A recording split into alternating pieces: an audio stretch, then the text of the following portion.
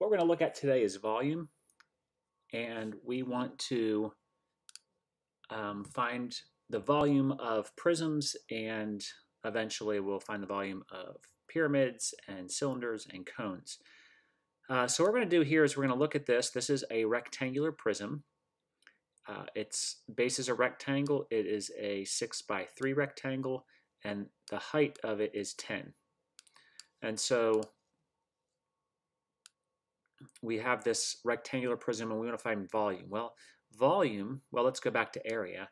Area is the number of square units it takes to fill a region. So here is the base. We've learned about area, so we could find the area of this base. It is 3 times 6, so it's 18. Now, volume is the number of cubic units it takes to fill a closed-in space. And so really, you see all these cubes here. We want to know how many cubes do we have.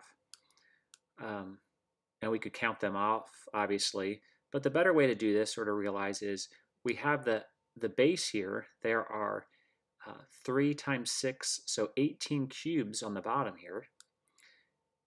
And then we have 10 layers of these cubes. So we have 18, and then another 18, and then another 18 in this next layer. Like if you're thinking of a building, our first story is 18, and then the second story all the way up to the 10th. So what we can do is we can take that area of the base, which was 18, and multiply it by the height, and we will have the volume of this thing. That will count up the number of cubes we have.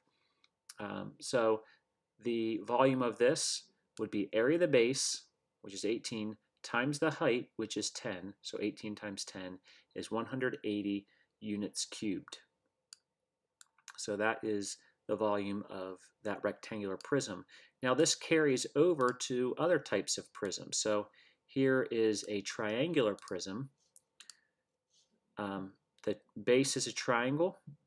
The base of the prism is a triangle.